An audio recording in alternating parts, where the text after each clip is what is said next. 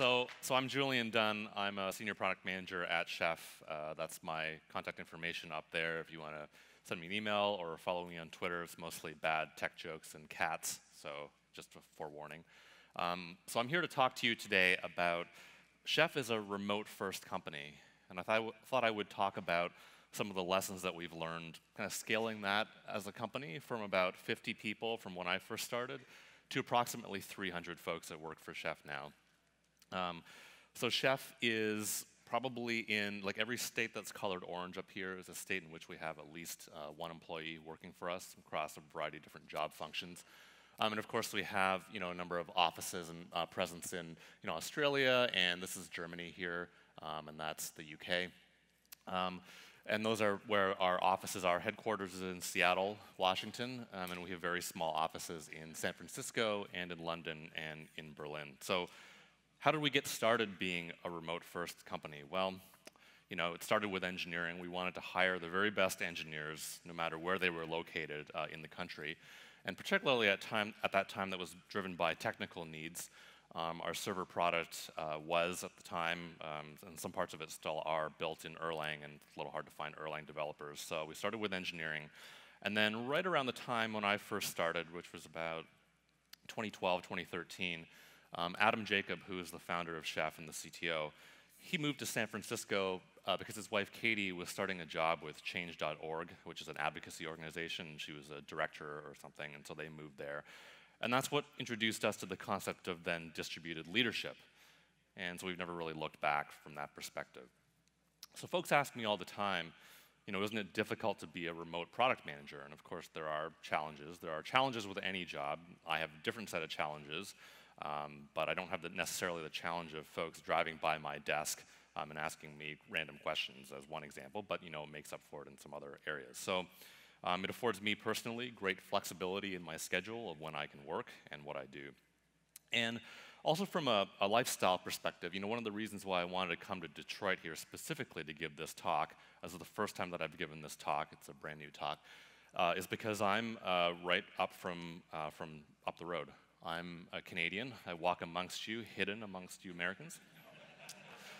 And so I've watched, I have friends and family in Detroit, and I've certainly, watched Detroit and its, economic, resurgence, both sort of the economic problems, but also the resurgence from afar with a great deal of interest in the city. And, I regard remote working as one way in which, cities, especially ones in the Midwest and Detroit specifically, can develop new opportunities in this era when, let's say, domestic manufacturing is on the wane. And me personally, how did I end up in America? Is I moved to New York in 2011 for graduate school, and I stayed on working for a startup there, first in web operations, and then eventually I made my way working for Chef as a consultant, first of all, traveling around the country, and then about 3 months ago, I moved to Portland, Oregon, so not to Chef headquarters. So we've been able to make, my wife and I, life choices in terms of where we want to live without necessarily being tied to a particular office, right, which I think is also a great benefit for being a remote worker. So this book, I'm not going to go into too much detail. Who has seen or read this book about remote working? A couple of folks. Okay, so this is from the folks at 37 Signals. This is DHH, David Heinemeier Hansen, I think I'm saying his name right, and Jason Fried. They invented like Ruby on Rails, and they do Basecamp and things like this. And it's a business book. I think I would recommend the book, broadly speaking. I have maybe some qualms about some of the writing style, but broadly speaking, it's a very good book and gives you a sales pitch about like what's good about remote working. But to me, like most business books tend to give you the happy path of what it is if you, specifically these folks, created a culture and a company from scratch from the very beginning. And they're the principals of that company. So they're able to do whatever was necessary to create that culture, right? What about for folks who work in organizations today who struggle with trying to change this, right? And these books, business books generally, give you, everything's sunshine and unicorns. And you know that when you're making organizational change, that is definitely not the case, right? And so I wanted to I wanted to show a little bit of Chef internals and talk about how we've compensated for remote working and how we've really made a distributed first culture at Chef, and also some of the pitfalls and lessons that we've learned along the way as we've grown the company. So first of all, I think the terminology that we use when we talk about things is extremely important. So I want to bring this up right away, right? What is the difference between a remote employee versus a distributed team? Well, to me, a remote employee, and I'll tell you a story. I was once visiting a customer, and I was working with a team of systems administrators, and they said they had a coworker, Bob, who worked on their team but had not been to the office in 2 years. They hadn't seen him at all. And you could tell that Bob was just not treated as a first-class citizen on this team, right? They'd call him once a day for stand-up on the end of a poor conference line, but they didn't really treat him. They sort of treated him like onshore outsourcing, you know? Like he wasn't really part of the group. So that, to me, is like the worst sin of being a remote employee. Whereas in a distributed team, everybody is equal, and you optimize the culture and you optimize the tools for being distributed first. So I'll give you a couple of examples. One is, why is it that if you're working remotely, you don't get to have nice furniture? Everybody at headquarters or everybody working in an office gets to have one of these, and your office chair looks like this thing that you found by the side of the curb, right? So what Chef does is they provide every employee with a $1,000 stipend. It's a one-time thing, and you can choose to spend that on whatever office furniture you want, right? If you want a standing desk and a nice Aeron chair, and if you can make that fit in that $1,000 funding envelope, or if you want to put in a little bit extra, go for it, right? Another example is all-hands meetings. So, you know, the remote folks don't get stuck on some crappy dial-in, you know, some WebEx that isn't working properly, the audio quality is awful, or people are laughing at things at headquarters, at jokes, you know, that you can't hear and that the audio is really bad, and you're missing half the meeting, and then afterwards everybody at headquarters goes to get lunch because they have a nice catered lunch, and then you go get your tuna sandwich or something from your fridge. You know, no, you don't really want that, right? So at Chef, we deal with this by having our all-hands meetings where everybody is conducting their session remotely. Even, for example, if you have the executives, let's say the CEO or the CFO, they're all doing the all-hands meetings in a format like this, right? Where this is not an all-hands meeting where they're drinking, this is our virtual happy hour, which is another thing that we do. But you'll see, like, our CEO, Barry, he would do an all-hands from his home office. And our CFO would do the all-hands meeting dialing in from his own home office as well, right? Or maybe some cubicle or something inside headquarters, right? So it gives everybody the same experience, and you're on a level playing field. And as I mentioned, this is how you deal with not having sort of the hallway, hey, let's go get a beer, let's go get a non-alcoholic beverage or whatever it is, right? So we do virtual happy hours periodically on Fridays. When I was thinking about distributed teams, I was thinking about distributed teams having a lot in common with distributed systems, and I promise this is the last Rust joke that I'll make. We use a lot of Rust at Chef.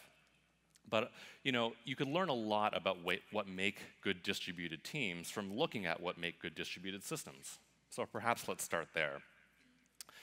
And in distributed systems, we have this theorem called the CAP theorem, which is written by Eric Brewer, famous computer scientist, which basically states, it is impossible for a distributed data store to simultaneously provide more than 2 out of these 3 characteristics: consistency, availability, or partition tolerance. Now, fortunately for distributed teams, availability, we're not building a web service here, we're building teams. And also, there's just some physical constraints in the real world that prevent you from having your entire team available at all times. First of all, nobody's figured out how to solve time zones, right? Those are a thing. People have appointments that they need to go to. People have personal time. Maybe their kid is sick and they need to take their kid out of school. People have other life events that are happening, and people are on vacation, right? So fortunately, we can simply build up distributed teams to optimize for consistency and partition tolerance. And how do we do this? Well, consistency. A remote-first company has to still work as one. It has to be one vision, one strategy, one set of goals towards that strategy. So that requires shared alignment. And shared alignment is basically making sure that everybody working on something has a common set of answers, and same answers, same understanding about answers to these questions, right? So where are we going for the company and our product and our work? And why are we going there? How are we going to get there? So how is an acceptable path from an engineering perspective? What technologies are we going to use? What's our architecture look like? What does quality look like? And then how does the work that you're working on in a sprint or in an iteration attach to that particular direction? To make this more concrete, we'll talk about strategy, right? And my experience with strategy prior to working as a product person was, folks like this guy, okay, AOL Digital Profit, go around and wave your hands around, and that's strategy. That is not strategy.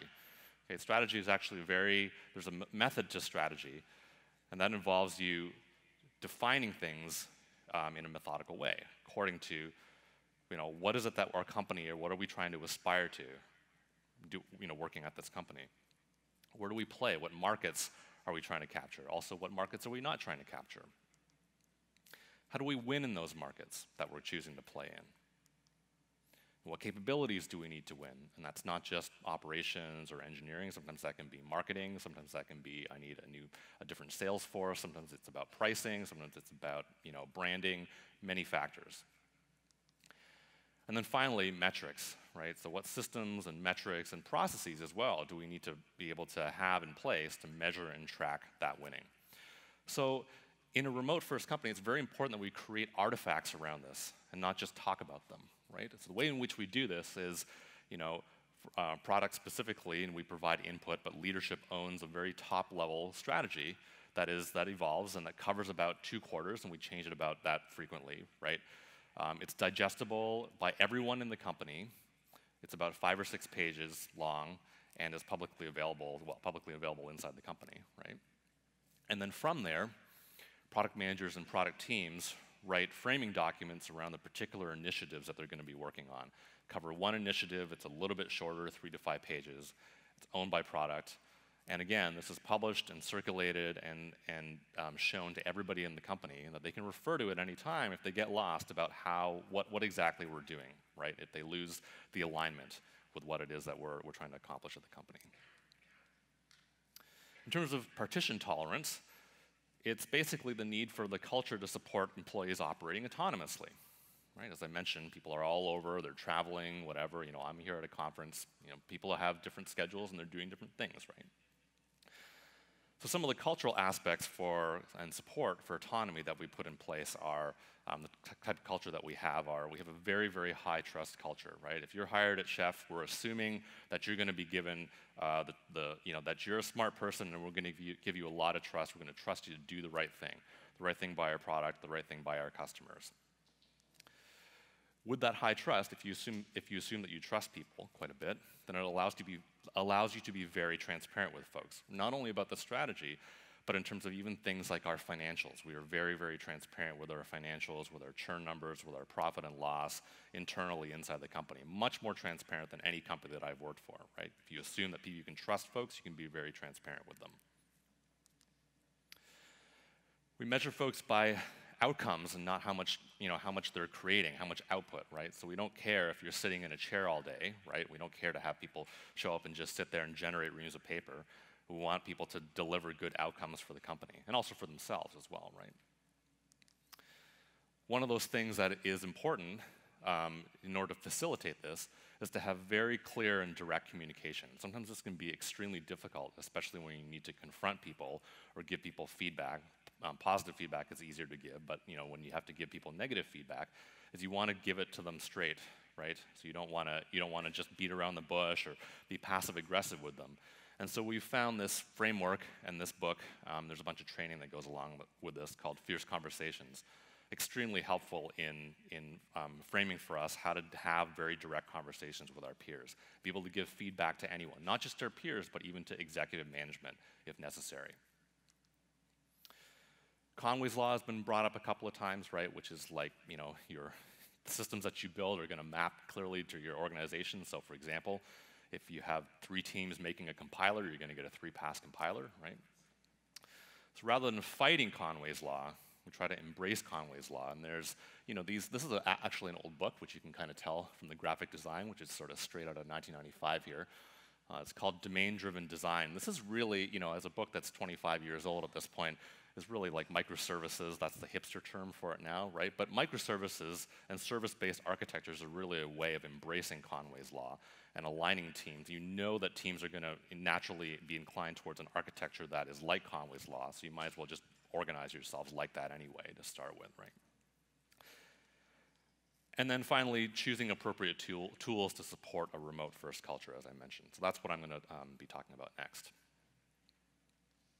So appropriate use of tools, right? So what are some of the upsides and downsides of remote culture and the tools that we've chosen to use and tried out? As a startup, anybody has the credit card where you can just swipe it and get a SaaS, so you can often end up with a plethora of tools, right? We're very, very careful about choosing tools now along sort of three main axes. So number one is a good compensating control, if you will, for being a distributed team. Does it help with our communication? Does it help facilitate and support some of the cultural aspects that I mentioned before and our values? Number two, I think this is really, really important. I have a few examples of this. Are we prepared to invest the time to set the norms of usage around the tool, especially if it's a communication tool that we're using? And then number three is, that's pretty straightforward. Like, do we already have one of these? And sometimes the answer is yes, but we still want this tool because it fulfills a particular use case, right? For example, why we have Box as well as Google Drive. The second point is really important, right? Because as my friend Bridget Kromhout, who works for Microsoft now, says, containers, she's using containers as an example of a tool. A tool is not going to fix your broken culture, right? So this is my favorite one. How many of folks here use Slack? Keep your hands up if you hate Slack. Okay, so it's been a bit of a backlash about Slack, I think, in about the last year or so. And I think the backlash is because folks are not setting appropriate norms of usage around Slack, or what I call etiquette, Slack etiquette. So let me just give you some tips about Slack etiquette that we use at Chef and that I've adopted. Some of these are my tips, some of these are sort of the way we use it at Chef. First of all, Slack and instant messaging systems, to me, are asynchronous mediums, which means that they're not like text messaging or calling people, right? There's no SLA around a response on Slack, okay? Maybe this is controversial, but to me. So I tell people, if you Slack me, if I'm around, I will get back to you as soon as I can, typically within a couple hours if I'm available. Number two, I actually have all push notifications for Slack turned off. They don't go to my phone. I have the Slack client on my phone, so if I'm eating lunch or something, I might check it. But it's not a good way for you to reach me if you need me right away, right? You could pick up the phone or you can text message me. My phone number is available in my Slack profile. Number three, I minimize the channels that I idle in. Okay, I don't idle in 500 channels if people want to talk to me about a certain topic, right? I think that was how Slack intended for the channels to be used. For particular topical discussions or a particular thread, jump into a channel, talk about it, and leave, right? Otherwise, it's just this giant fire hose of information that you're trying to, separate the signal from the noise, and that just makes no sense.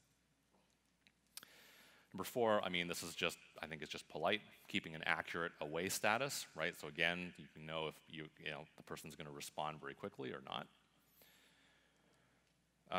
To me, it's a business hours only thing.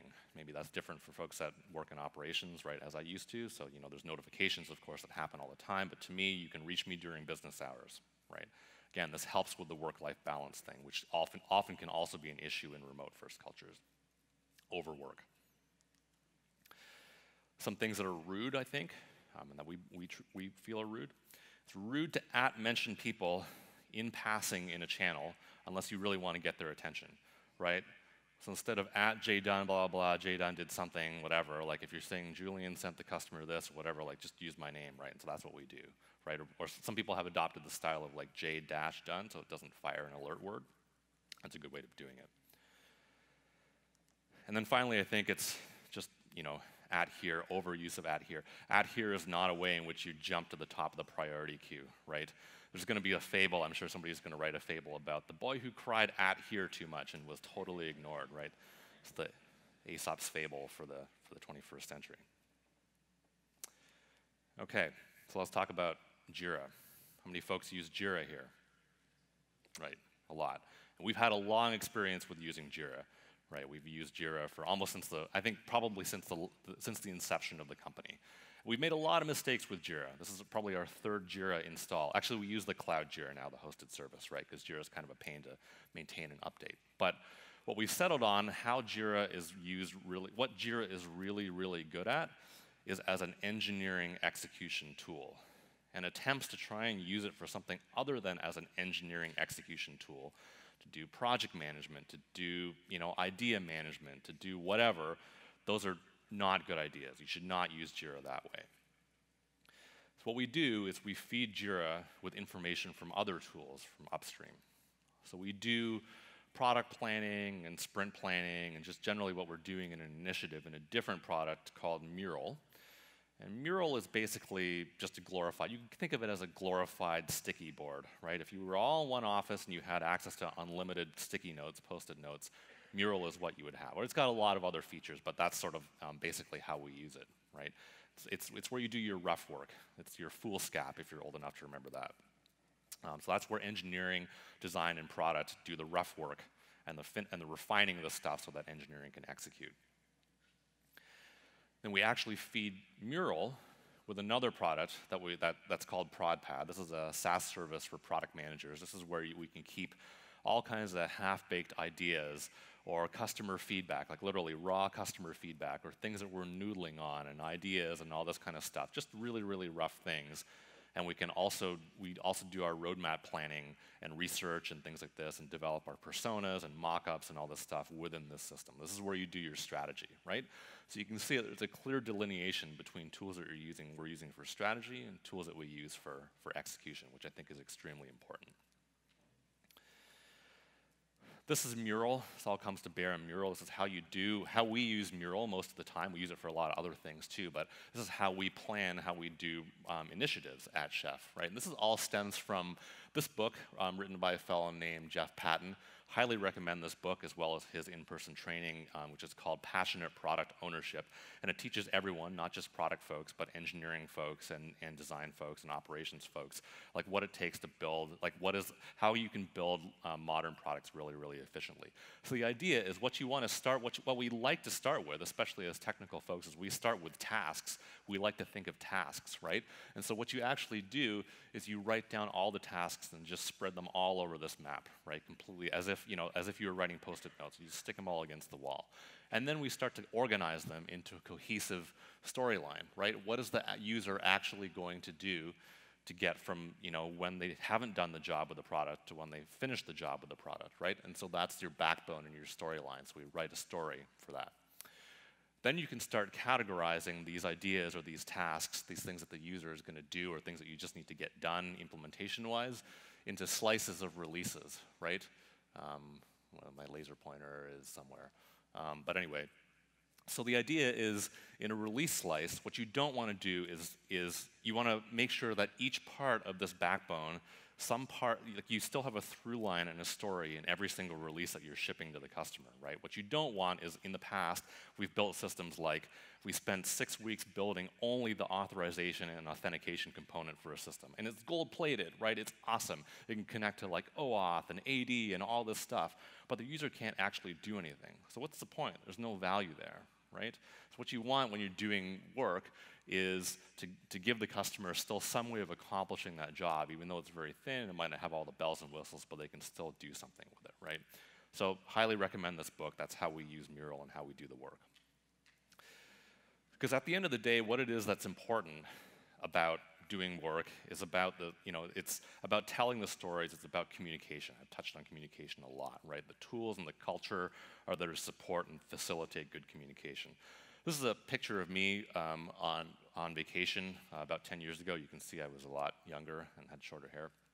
And it looks like I'm at a botanic garden and I'm saying to my wife, what a beautiful rose, right? Which is kind of true, I guess. But without me telling the story behind this, which is that actually the glasses that I'm wearing there, I had just gotten the day before while I was on vacation. Why had I gotten those glasses while I was on vacation? Because 2 days prior to that, I had gone swimming, or I guess I had waded into the Atlantic Ocean, and this giant wave came behind me and swept me under and then tore my glasses off. So there's some lobster somewhere in the Atlantic, I think, that has really, nearsighted lobster that has really good vision. So I had to go get new glasses while I was on vacation, and the glasses were very poorly manufactured, and actually, basically like one eye was totally screwed up versus the other one. I actually couldn't see a bloody thing, right? But it doesn't look that way.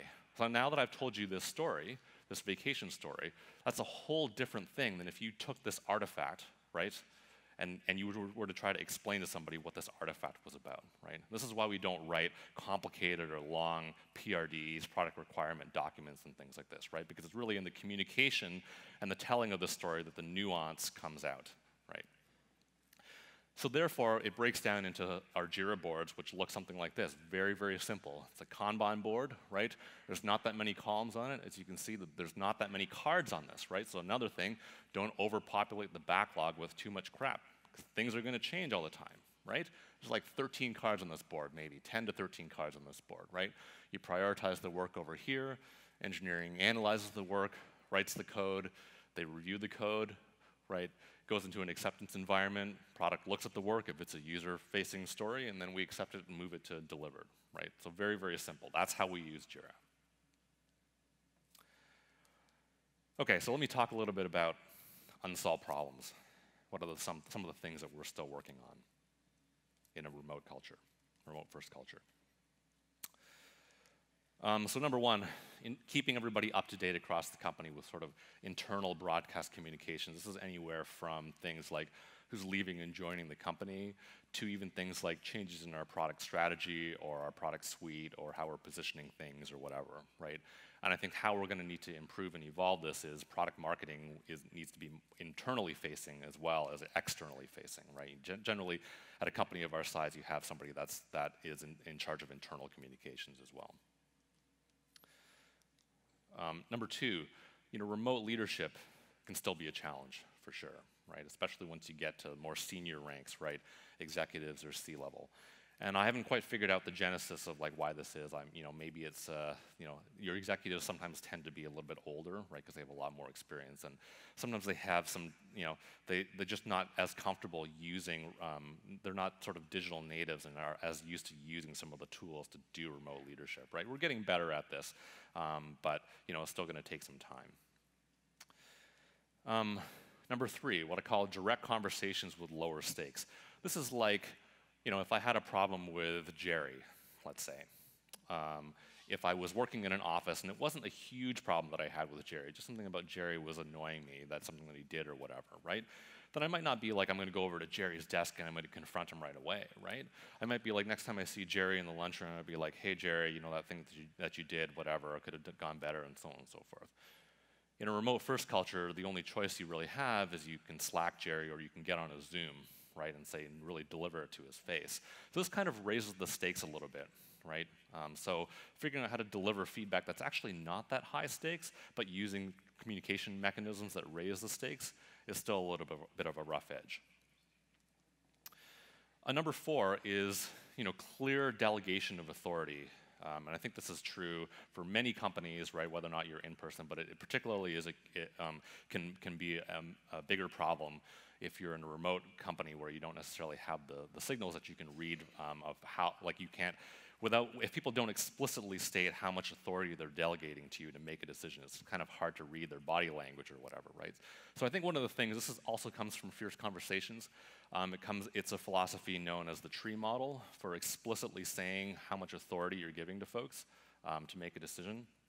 So a leaf, for example, is making a decision, act on it, don't report the action you took, all the way up to a root decision, which is, your manager wants you to make that decision jointly with input from many people, right?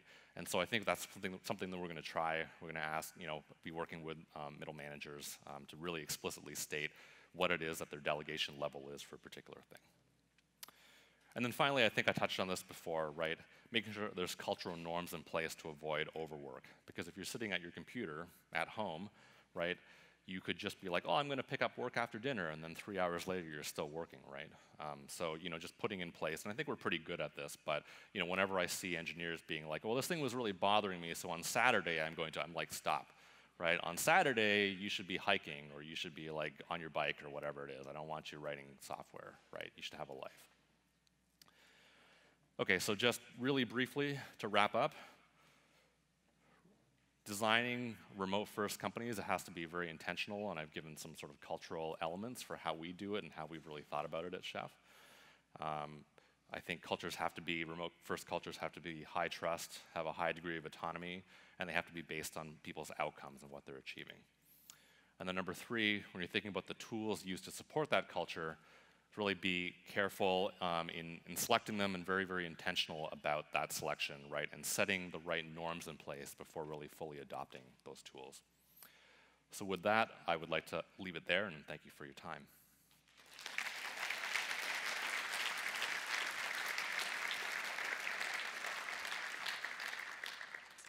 Thank you. We have like one question if somebody wants to ask it. Okay.